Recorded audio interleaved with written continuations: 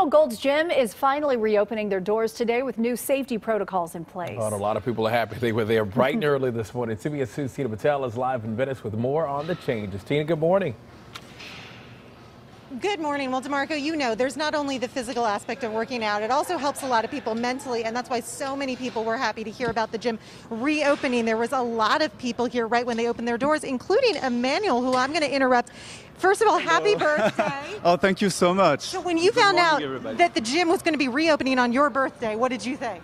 Oh, for me, it's the best gift ever. I've been training here for 16 years, almost every day. This week is my birthday. I'm turning 40 years old.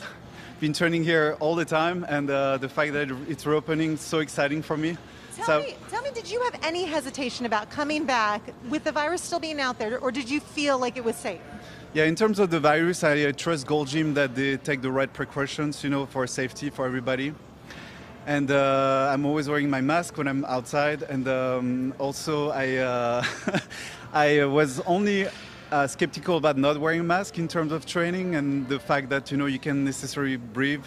But I just found out this morning that actually you don't have to wear a mask once you're in the gym, so it's perfect. Well, good. Nice to get your workout going. Yeah, oh yeah, it's the best feeling ever. You should come down to Venice. It's the best gym in the world. Good. Thank you so much. So here's what I want to tell you, because Emmanuel has learned about it.